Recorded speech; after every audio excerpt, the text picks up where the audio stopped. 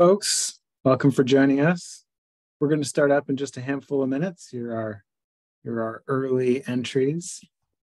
So bear with us while we let some of the other folks into the room. And like I said, we'll get going in just a few minutes.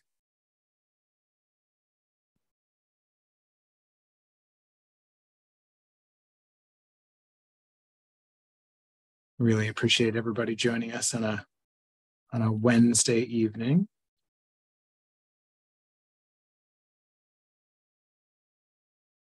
We're probably going to give it a couple of minutes past 6 so that folks who started a little bit late have some time to jump in.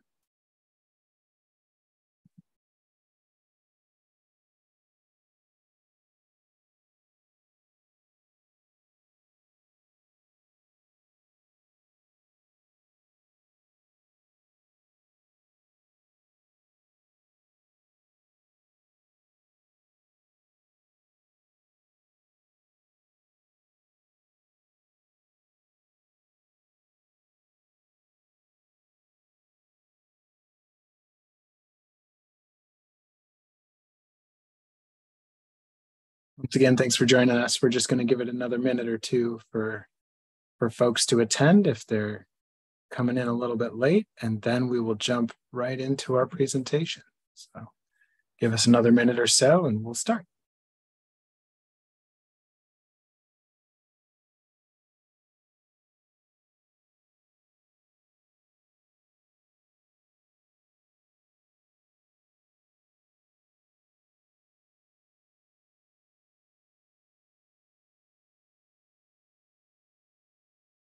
And we've got a good number of folks coming in today. I think we'll give it another 30 seconds or so, and then we'll get into it.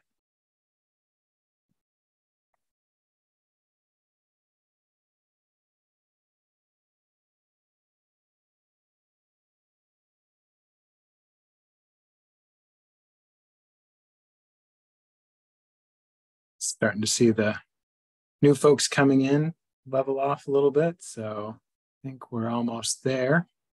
Give it a few more seconds and then we'll get started.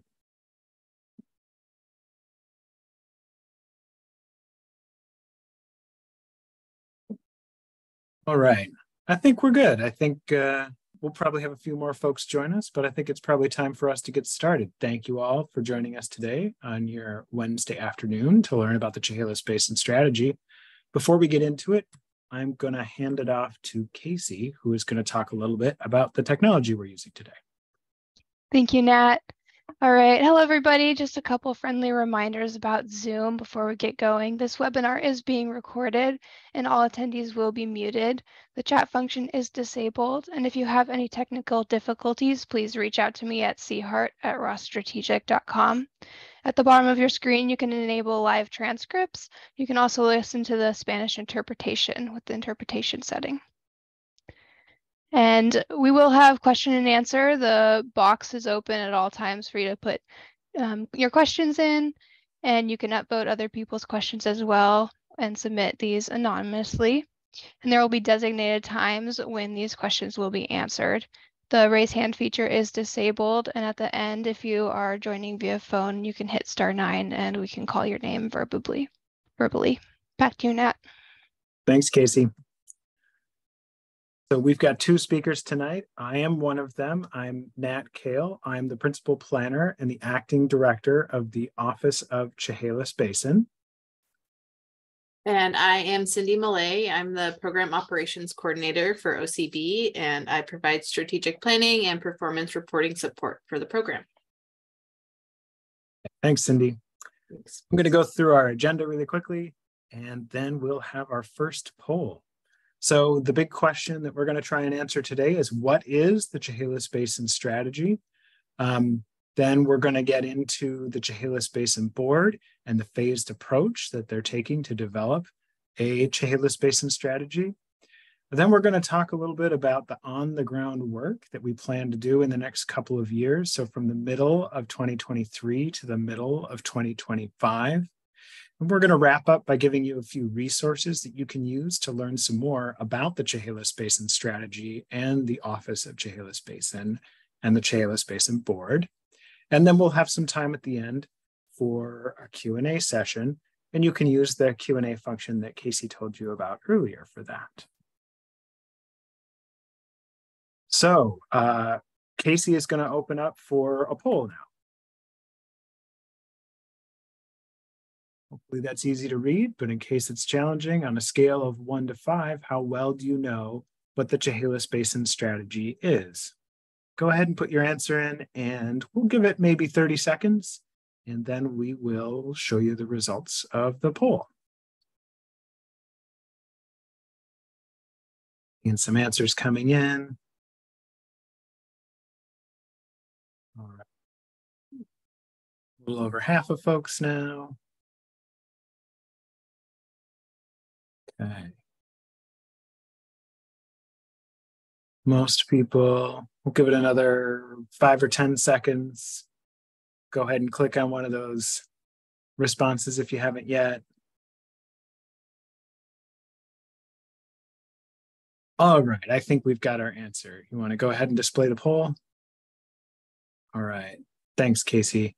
So we're seeing a pretty diverse group tonight. I think we've got some folks who are very aware of what we do here at the Chehalis Basin Strategy. We got a big chunk of folks kind of in the middle. They know some stuff. Hopefully we'll be able to teach you some more stuff tonight. And then I see we do have a few folks for whom this is going to be really new. So hopefully you'll learn a lot of good information and also who to reach out to if you want to learn more. Thanks, Casey. Let's go ahead and stop sharing those results. And let's jump into the presentation for today. Is the Chehalis Basin Strategy. So in 2007 and 2005 and 2009, there was massive flooding throughout the Chehalis Basin. 2007 was particularly big. This basin has flooded for as long as people have lived here. And historically, flood damage reduction has been seen as being in opposition to recovering aquatic species like salmon. So in response to that flooding in 2007 and 2009, then Washington State Governor Christine Gregoire established a working group, and she charged that group with 2 goals: reduce flood damages and improve aquatic species. And that working group was the origin of the Chehalis Basin Strategy.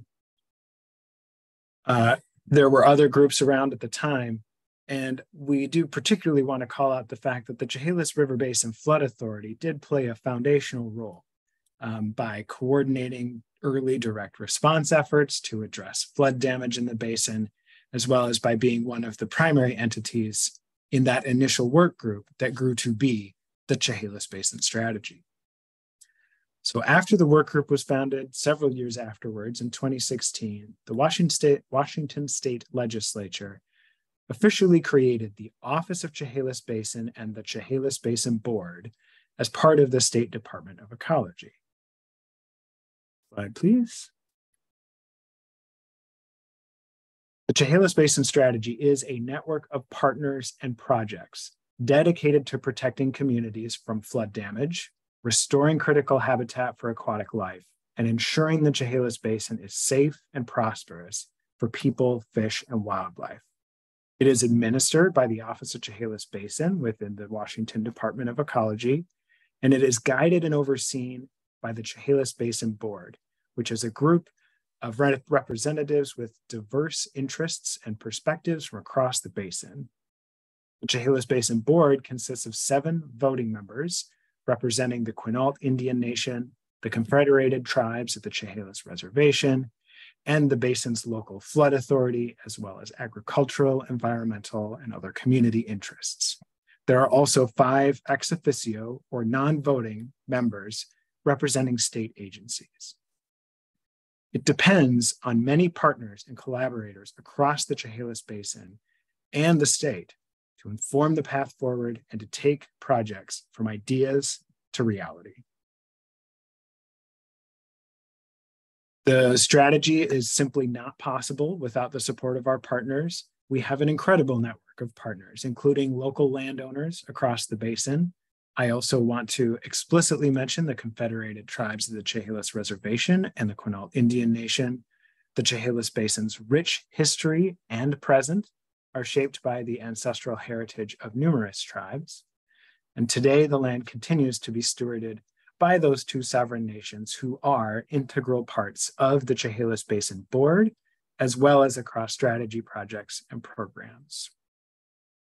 Next slide, please. This is generally what we do, and we'll give you more detail later in the presentation, but they really fall into these three major things. We help residents and communities protect their homes and businesses from flood damage. We work with landowners to slow harmful erosion and restore habitats for salmon and for other aquatic life. And we prepare the region and its future generations for more frequent, major, and catastrophic flooding. We'll get into some example projects a little bit later in the presentation. Next slide, please. The strategy is both implementing and providing on-the-ground benefits now, while also planning for the long term. Ultimately, the Chehalis Basin Board will recommend a package of investments and strategies to protect Chehalis Basin people, fish, and wildlife for decades to come. We'll speak more to where we're at in that process in just a few minutes. Next slide, please. Since 2012, the strategy has invested nearly $152 million in on-the-ground flood preparation, flood damage reduction, and aquatic species restoration. We have completed over 140 projects with dozens more underway. And just a few examples from the previous biennium, that would be mid-2021 to mid-2023, which we just finished. In those 2 years, we completed and continued 68 flood damage reduction projects. We helped 2,184 people register for high water alerts as part of the Chehalis Basin Flood Warning System, which is a 62% increase from 2021. And we engaged over 30 landowners in aquatic species restoration plan projects. You and your neighbors across the region know better than anybody what's needed now and for the future. The Chehalis Basin Strategy depends on experiences, knowledge, and input from residents like you to decide where and how to invest in solutions across the Chehalis Basin. Now let's talk a little bit about the Chehalis Basin Board and the phased approach. So next slide, please. The Chehalis Basin Strategy uses a phased approach to reduce flood damage and restore aquatic life. Slide, please. There are 3 phases to the Chehalis Basin Strategy. Phase 1 was early action implementation and initial strategy development. That's the phase that we just completed, early projects and starting to work on the strategy. Phase 2 is midterm action implementation and release of the final integrated long-term strategy. That's the part that we're working on right now. Phase 3 is the integrated strategy full implementation with ongoing monitoring and adaptive management. That's where we'll be once we have agreed to a strategy. Next slide, please. So let's talk about phase 1, which is the early action implementation and initial strategy development. This was this first stretch of time from 2012 to 2023 that we just wrapped up. The Chehalis Basin Strategy made significant on-the-ground project improvements to meaningfully restore aquatic species and reduce flood damage across the region. Since 2012, the strategy invested nearly $152 million in on-the-ground flood preparation, flood damage reduction, and aquatic species restoration, and has completed more than 140 projects with dozens more on the way. Slide, please. So in phase 1, the strategy has made significant progress to advance our near-term priorities and set in place these foundational structures on which we will build phase 2. we have also worked on building new programs, collaborative decision-making structures, state-of-the-art climate and fish modeling, and also exploratory analyses to identify the suite of strategy options to inform these long-term planning decisions. Next slide, please. Phase 2, the midterm action implementation and release of the final integrated long-term strategy. We are here in the process, and we expect to complete this sometime between the end of 2024 and 2026. This phase is really focused on decision-making and scaled project implementation. Next slide, please. The Chehalis Basin Board is going to finalize a vision for the integrated long-term Chehalis Basin Strategy, including early decisions about how to reduce flood damages, how much to invest in the different programs and priorities of the strategy, when and in what order to tackle the many priorities of the basin, and the metrics that we'll use to monitor how well the strategy is actually working. Slide, please.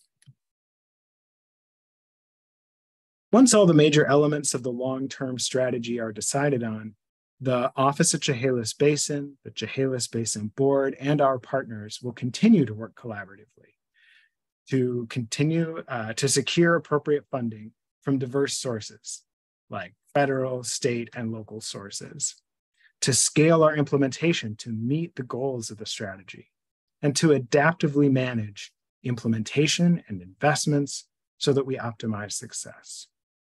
And if you're interested in learning more, you can look at the latest report that we submitted to the Washington legislature, which we will go ahead and provide a link to in the chat.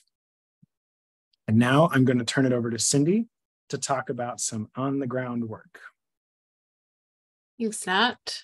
So what Nat has just spoke to was the strategy at that higher level. And now I'd like to zoom in a little bit more on what the work that we are going to be doing over the next 2 years. Next slide. So the Washington State Legislature recently provided $70 million to support the Chehalis Basin Strategy through the 2023 and 2025 biennium, which began July 1st of this year and runs through June 30th of 2025. So $60.8 million of the funding is for flood damage reduction and aquatic species restoration project work.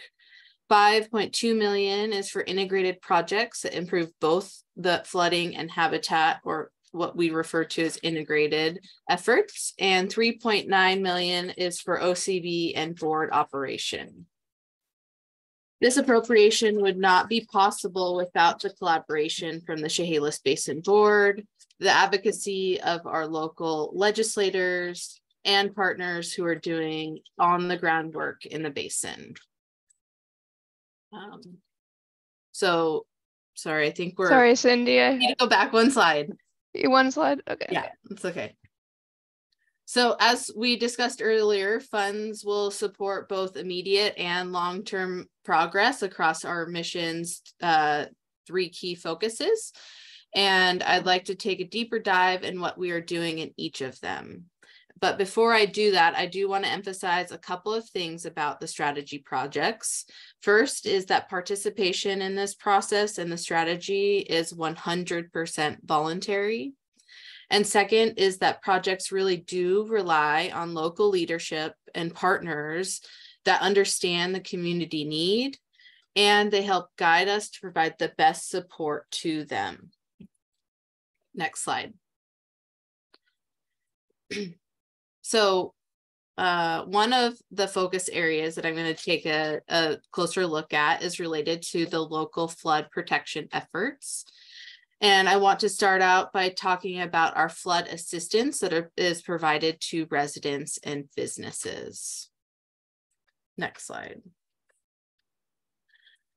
The Office of Chehalis Basin offers flood assistance to local residents and businesses through a wide range of small-scale projects and actions to reduce flood damage from flooding. We offer support through individualized flood assistance. So each case is different, and we look to provide the best guidance that is applicable to each of those situations. We also support flood response planning efforts, giving guidance and resources on what to do in case of a flooding event. And we work with landowners and businesses to implement flood protection measures. So things such as home elevations and retrofitting homes for flood vent systems. Next slide. Starting in the summer of this year in 2023, OCB has 10 proposed pilot projects, which include 8 home elevations and 2 potential voluntary property purchases. These projects have already taught us a ton about the important considerations and potential challenges that come with project implementation. And while we are in our pilot phase of this work, we know that this is a successful example of flood protection programs that have been displayed through Washington State and other areas. Next slide. Second focus area within our local flood protection efforts includes our technical assistance that we provide to our local governments and tribal governments. Next slide. Our support to the tribes and local governments include education, training, workshops, and other technical assistance. We provide community rating system support, which helps support local governments join the community rating system and help them identify activities that could assist residents who are facing increasingly higher national flood insurance policy premiums. We're also supporting local governments with both their floodplain rules and regulations. Next slide. So as it was mentioned earlier, we really do rely on the partners to make this strategy successful. And one of the great partnerships we like to highlight is with the local Chehalis River Flood Authority. Next slide. During this biennium, there has been $3.5 million provided to develop and implement local projects as part of the Chehalis Basin Strategy. In the next 2 years, 88% of the funding that is going to be used will be on the ground construction and implementation of projects. And on average, these local flood projects take less than 2 years to complete and provide major return on investments for residents and local businesses, offering tangible, meaningful benefits that happen quickly. The Flood Authority is also the lead on developing and implementing the critically important flood warning system that's provided to residents and businesses. Next slide, please.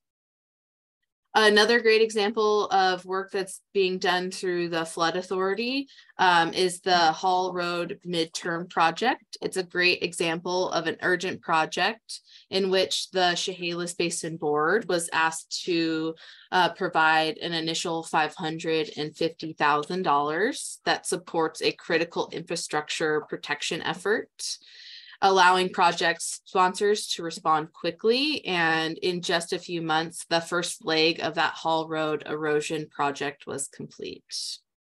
This project focuses on protection of critical infrastructure in the Grays Harbor area. And this infrastructure was really developed as a public utility use and has a 100-year lifespan. So doing preventative actions was really necessary to reduce longer-term costs and damage that could have occurred. This project includes log pilings and log jacks along 500 feet of riverbank, which slows down the river flow and captures large woody debris and sediment that will ultimately give the Port of Grays Harbor time to take longer term action. I'm going to pass it back to Nat to dive a little bit into the work that we are doing with landowners to slow harmful erosion and restore habitat for salmon and other aquatic life. Thank you so much, Cindy. Most of the work that we do to improve habitat and outcomes for aquatic life comes under the Aquatic Species Restoration Plan. Next, please. Habitat restoration projects are happening across the region as a part of the Chehalis Basin Strategy Aquatic Species Restoration Plan. This is a 30-year science-based roadmap of actions and on-the-ground projects that could restore and protect more than 550 miles of prioritized habitat for salmon, steelhead, and for other aquatic species. Next, please. I'm going to talk a little bit about a project that's one example of the many projects that happen under the Aquatic Species Restoration Plan, the Stillman Creek Restoration Project. This is the largest ASRP project to date. It's part of the ASRP program, and it's now over 2/3 complete. Due to a number of land management practices and loss of riparian vegetation, Stillman Creek was in need of habitat restoration work to help fish in times of high river flows. Similarly, low flow summer habitat has been degraded by historical riparian clearing and by straightening of the river channel, which simultaneously reduces habitat diversity and increases water temperature. By reintroducing large wood, excavating new pilot channels, and enhancing riparian habitat through plantings, this project will slow down river speeds, which reduces erosion in the agricultural areas of the property and protects riparian plantings.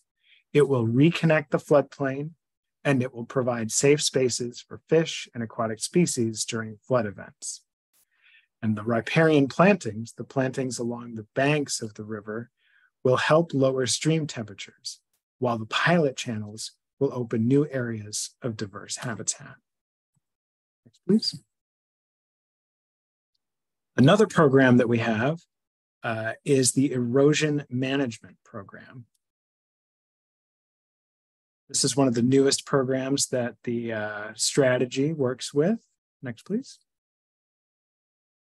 Unnaturally high erosion rates are a top concern throughout the Chehalis Basin. We use natural, proven techniques to slow erosion and provide protection from flooding and benefit aquatic habitat. This program serves both public and private landowners who are willing to work with a local project sponsor, such as a conservation district, to address either urgent or long-term erosion concerns that threaten public infrastructure, private residential structures, commercial structures, or agricultural land. We've just moved into the implementation phase in the last couple of months, and we've already received applications from a couple of sponsors who have local landowners that want to participate.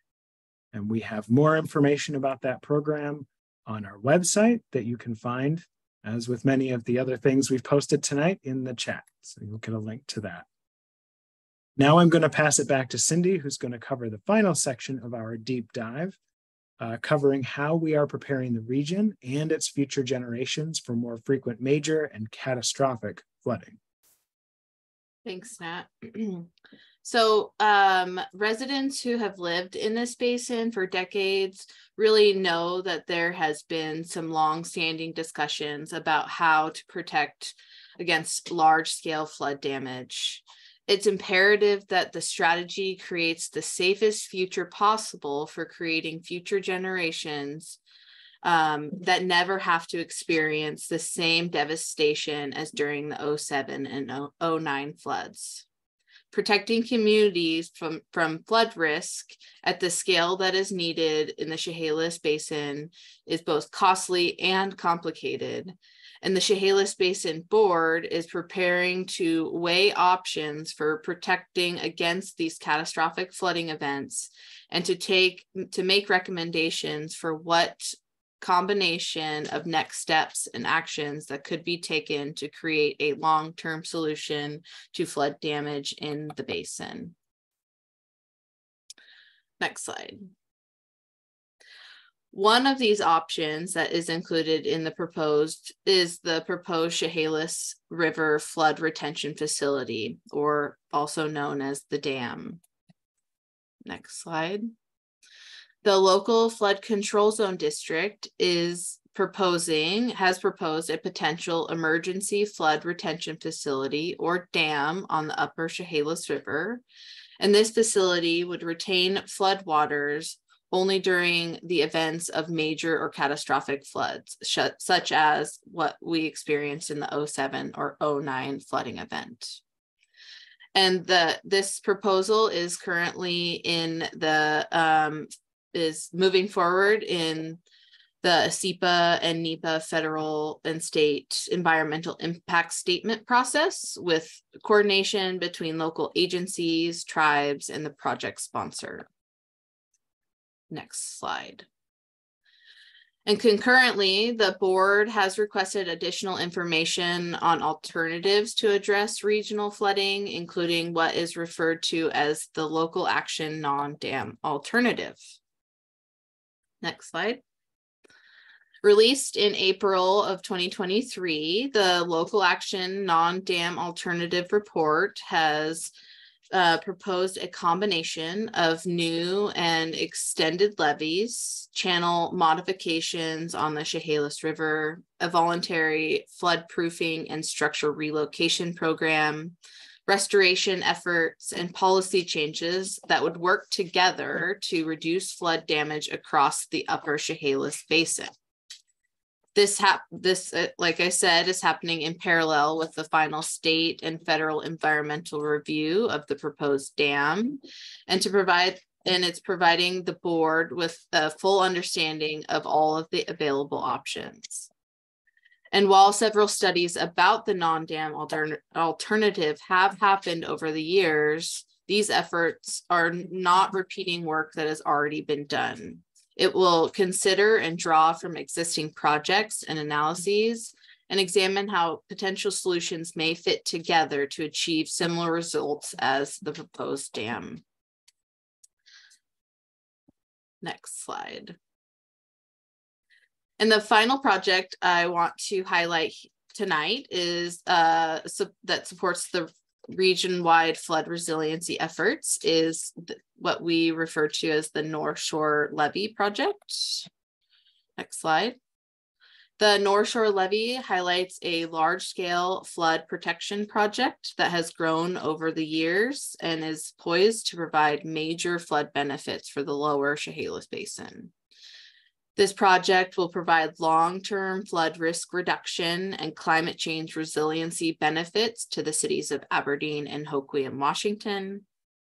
And the cities have just received $18.5 million in flooding from the state legislature this year, separate from the strategy, and has attracted tens of millions of federal funding from FEMA and beyond.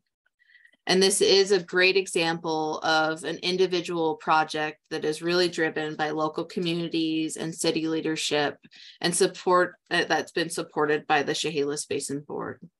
This project links together multiple partners, it's grown in scale, and it has attracted support from both OCB and beyond.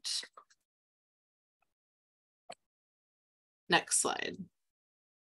So I know we've both talked about several resources and information, and that we are going to continue to provide over the next biennium. So I will just provide a quick recap of those before we move on to the Q&A section. Next slide. You can always visit the website, the ChehalisBasinStrategy.com/basin residents, where you can find information on emergency preparedness, flood proofing assistance, the erosion management program, habitat restoration efforts, and more. The strategy really exists as a resource for all of you that have participated and those people that work and live in the basin.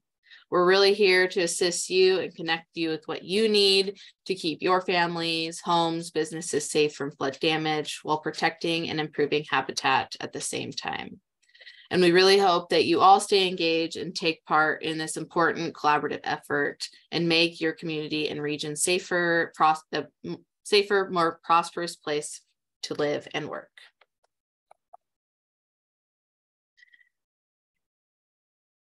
Now I'm going to hand it over to Casey. She is going to drop another poll. I believe it is similar to the same one that you saw at the very beginning, and she's going to ask a few questions. I think we're going to take a minute or so for the people participating to answer.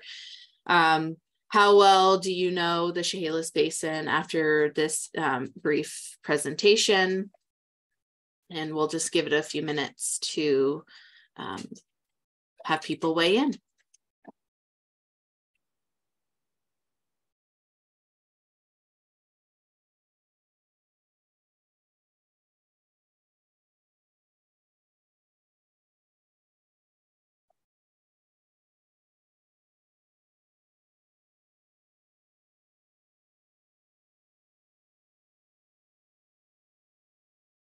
Right, we'll just give it just a few more seconds, see if we can get anybody else. It's again, it's, you know, giving us feedback on based on what you've heard tonight. If you understand the Chehalis Basin strategy any better, and then I think once we close this poll, just give it just a little bit longer, we will open it up for the broader Q&A.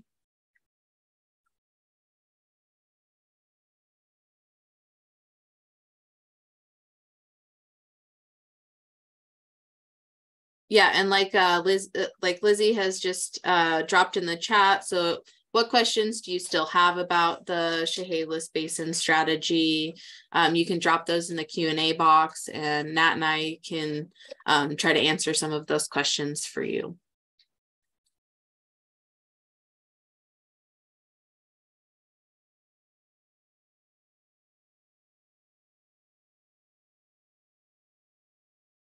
All right, Casey, I think we can drop the poll maybe, and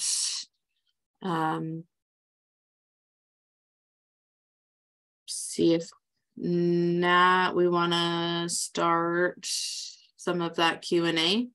Yeah, that sounds great. I think I'll tell you what, the first question I'm seeing is about erosion. So I think I can grab that one, and then maybe we can trade off. Okay. So first question I see is, my property spans a mile of riverbank on the main stem Chehalis and Elma. I am currently working with the Conservation District to manage large areas of erosion, but we're running up against funding issues to install log jacks, more plantings, and bank reshaping. Is this something the strategy can help with in terms of funding, installation, et cetera? If so, who do I contact? So the short answer to that is yes, that is something we can help with. But the funding is limited. So the main point of contact there is your local conservation district. You'll want to get in touch with them.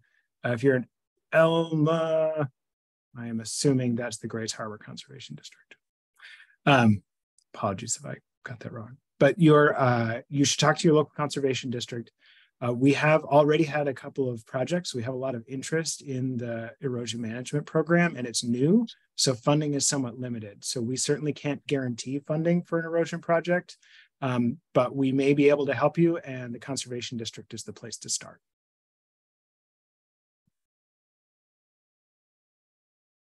All right, I think, let's see, the next question I see is, how will you monitor the effectiveness of the erosion and habitat restoration projects? I think that's a really great question. And Nat, you can jump in if I miss anything, because I know you are championing the erosion efforts. But I think that one of the big ways that we're measuring effectiveness of these projects is looking at what the historical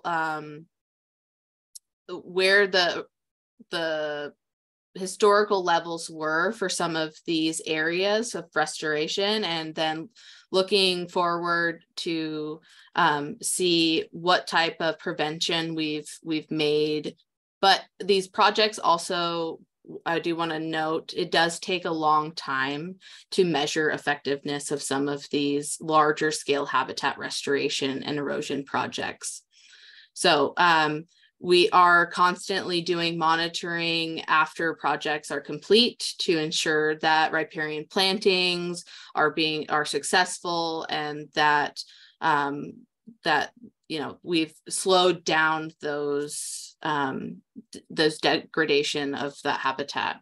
So Nat, I don't know if there's anything additional you'd want to add to that. Yeah, that was a great summary, Cindy. I think what I would add is, I mentioned earlier the Aquatic Species Restoration Plan, which is the main program through which we do habitat restoration projects. And right now, somewhere between 15 and 20% of the funding of that program is on what we call adaptive management. So that's monitoring, reviewing the results of that monitoring, and then feeding that back into the program to change how they implement so that it becomes more and more effective over time. The goal is to kind of drive down the cost of that adaptive management over time so that it takes up a smaller and smaller chunk and we can focus more on the ground work. But we're never going to stop doing adaptive management to make sure that we're being as effective as possible with our projects. Which actually is a great call into the next question. Are there any measurable outcomes from the projects? The short answer to that is yes, absolutely, and it depends on the project. But Cindy has actually done some work on our metrics, so maybe I'll let Cindy jump on that one first.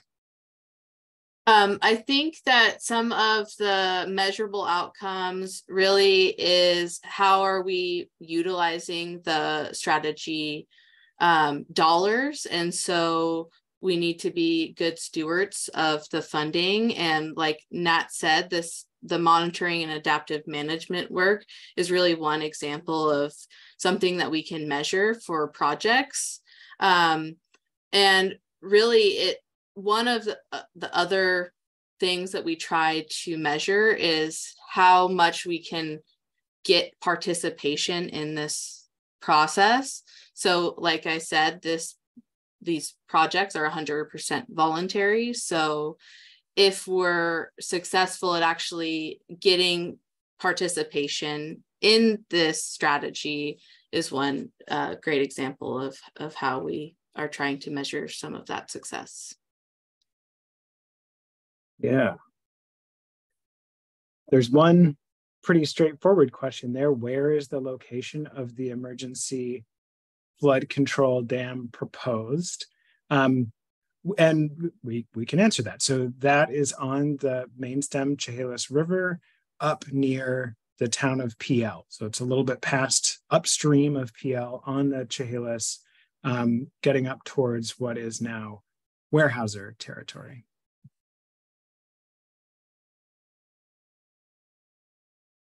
This next question is, when is the NEPA process expected to be completed about the dam? So correct me if I'm wrong, Nat, but I believe that the SEPA and NEPA process is slated to release a final environmental impact statement near the end of the biennium. Yeah, that's about right, Cindy. I will say those are two different processes, right? So SEPA is the state environmental process, and NEPA is the national environmental process, and they're not necessarily tied together. So there's potentially slightly different times when they'll come out, but they are aiming for about what Cindy said, towards the sometime in late 2024, early 2025. Of course, things can happen, times can change, but that is the goal right now. So this next question, who is the project sponsor for the dam? Yeah, that one's a relatively straightforward question. So that is the Lewis County Flood Control Zone District. That is a special purpose district that exists in Lewis County in order to do flood damage reduction work. And almost all of what they do right now is serve as the sponsor for that proposed dam. And I do want to make a distinction here because I know it can be confusing for some folks. So the Flood Control Zone District is the sponsor for the dam. There is a separate entity called the Flood Authority, and that is throughout the whole basin and includes numerous local jurisdictions, local governments, and those are two separate entities. So Flood Control Zone District sponsors the dam. The Flood Authority builds projects and runs the warning system. So the next comment, I think it's more of a comment than a question. It says, I think it is important to let people know that the flood retention facility is not intended to be a permanent dam. Rather, it will be open flow facility that will only close during major rain events like a Pineapple Express. So similar to what we had said for the 2007 flood. And I think it will, and it says it will be returned to open flow after the event has passed. Since the 2009 flood, it would have only been closed twice. So I think that's a good addition to what we had mentioned. Yeah, we can build on that a little bit. The way it's designed is what they call run of the river. So when it's not closed, the river flows freely underneath it as currently proposed, and fish can freely pass upstream and downstream. So it's a little different from the standard dam that you may have seen, that you have definitely seen because we all live in the Pacific Northwest. And I see the last question we have here is, what do you know about flooding historically, that is before settlers came to the region, and how local tribal people managed flooding for thousands of years? Do we know what their management strategies have been? That is a great question, and to some degree we do know that, and try and think about that. So we don't have a huge amount of evidence, but what evidence we have indicates that yes, flooding was a pretty common occurrence throughout the Chehalis Basin well before European settlement, and that the folks who lived along here were well aware of it and worked around it. As far as specific management strategies, that's a lot tougher. I mean, as you well know, the tribes that lived here went through a devastating period in their history, and they lost a lot of the cultural knowledge that they would have had. So we don't know all of the ways that they would have managed flooding. But we do know that they had strategies basically amounting to stay out of the way of the river when it floods. Unfortunately, we don't know much more than that. And we do work with both of the local tribes in the region, as we mentioned, the Quinault Indian Nation and the Confederated Tribes of the Chehalis Reservation. And we do try to incorporate tribal knowledge in our work when we can.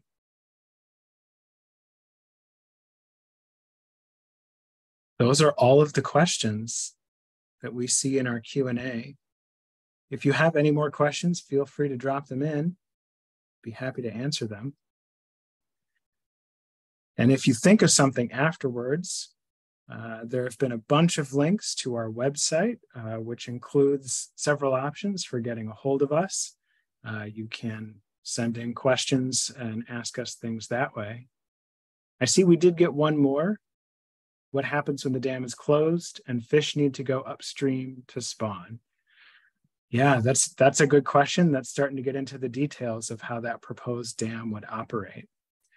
So the dam is being designed with a few things in mind, and I want to clarify that I am not the dam sponsor or designer. So some of these details we may have to get back to folks on, but there are kind of two periods in which you need to think about. One is when the dam is being constructed, and the Flood Control Zone District is building detailed plans for how fish would move past that construction zone while it's on construction. The other thing I think is more what you were asking. Once the dam is constructed, when it's closed, how do the fish move upstream and downstream?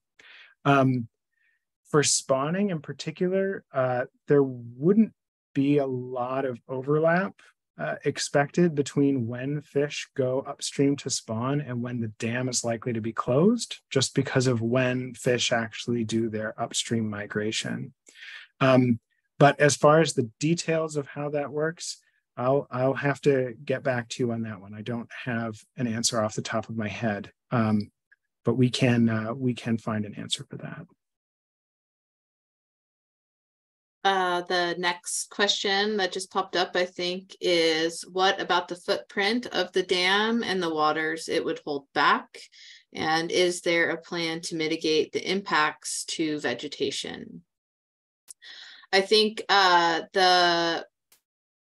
to the first question, I don't have exact numbers of acre feet that it would inundate behind the dam if the walls were closed, but we do, the proponents do have more specific information on what a historical flood impact that would be, and we would have to get you a little bit more detail from their proposal.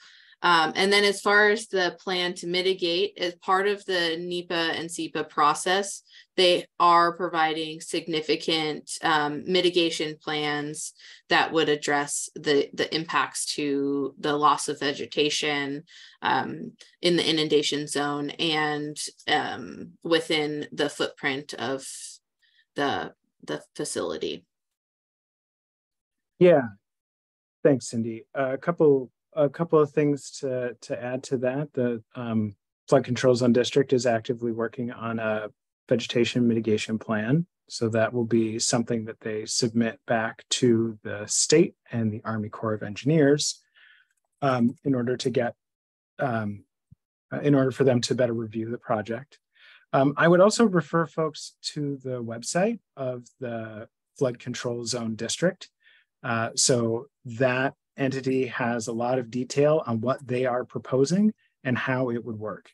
And it includes some details about what folks have already said, how fish would pass past the dam, impacts to vegetation, all those kinds of things. So I would encourage you to go to their website and look at their materials. They have lots of information about how they believe that dam would operate. And I believe Kylan just dropped that in the chat for folks as well. Thanks, Kylan. Those are all the questions that I'm seeing. We'd like to thank you for spending a bit of time on a Wednesday afternoon with us. I hope this was really informative and useful for you. And of course, as I mentioned before, feel free to go to our website and use all of the information there to learn more about what we're doing or get in touch with us if you have other questions. Thank you very much. And I think we're going to close up now. So everyone, have a great night.